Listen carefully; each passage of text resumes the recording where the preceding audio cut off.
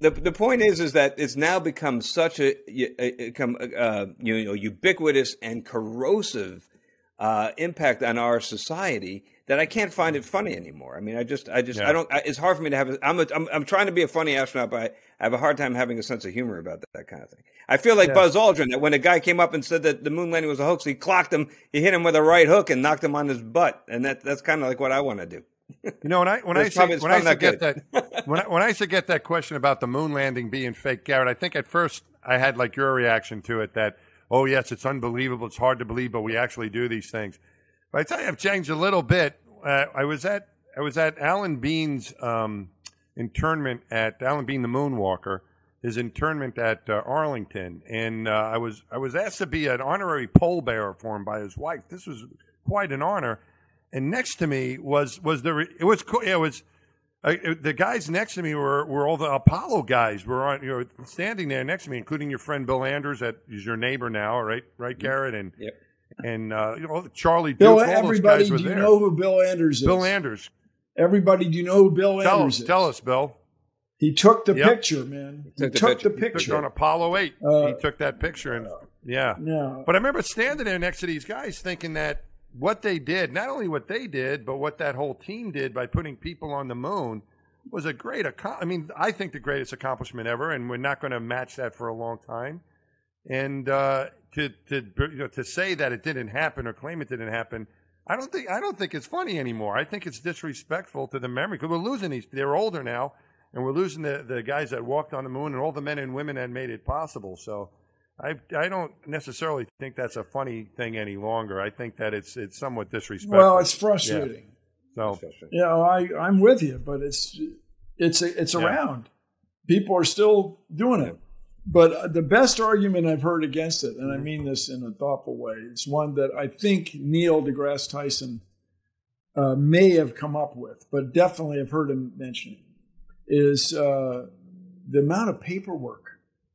Like, if you're going to fake the moon landing, the cost of producing all that paperwork, and I'm not joking, man, it's warehouses full of documents and drawings and calculations. Just to fake all that would be more than you could afford. Yeah, and a lot harder than doing it. Crazy. They might have thought of that. Let's try to fake this. It's too hard. Let's just go. Let's just do it. So I'm working now as a consultant for a TV show called For All Mankind on Apple TV.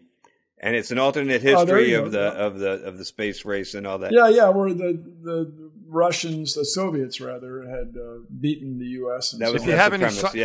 If you have any arguments with its science, Bill, you can take it directly up with Garrett. I can try to. Before we start, Garrett was going to make a point. Garrett was going to make a point, and I started running. It's all right. It's all right. It's good for you. He appreciates the feedback. Are you done, Mass? Yeah, go ahead. So the great thing about thank you. The great thing about working on this production is that they actually do want to get as much of the science right as they can. And the story is always going to win. And I tell people who get mad at me if something is wrong, I'm like, you've all seen the Academy Awards, right? They don't give out an Oscar for orbital mechanics, all right? You get an Oscar for direction, for writing, for acting. Yeah, I think there should be an Oscar for orbital mechanics, but anyway, they don't have one, so they do their best.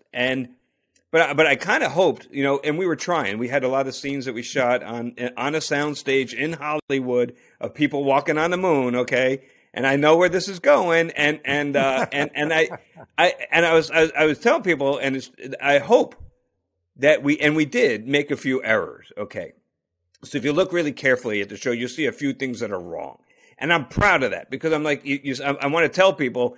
You see, even in this day and age with all this computer visual effects and $1 million budgets for stunts and everything else we got, you still can't fake a moon landing. You can't do it. I mean, you can't get it perfectly right. What's wrong? What can we look for? Is it a Starbucks cup in the foreground or something? No, we didn't do no Game of Thrones screw ups like that. But we did. There are things like, for example. If you look closely, we don't always get the regolith doesn't always come off in following a parabolic trajectory in the absence of any atmospheric drag. If you look another thing is we don't really get the dust right. Like the suits are and the rovers are all like sparkling clean, like they just came off the showroom floor and they're not covered in all the regolith like they really would be. So there are things like that. The spacesuit showroom floor. The spacesuit showroom floor. Yes. Yeah. So anyway, so it's hard. It's really, really, really, even with all the technology we have today. In the '60s, faking it would have been much harder than doing it.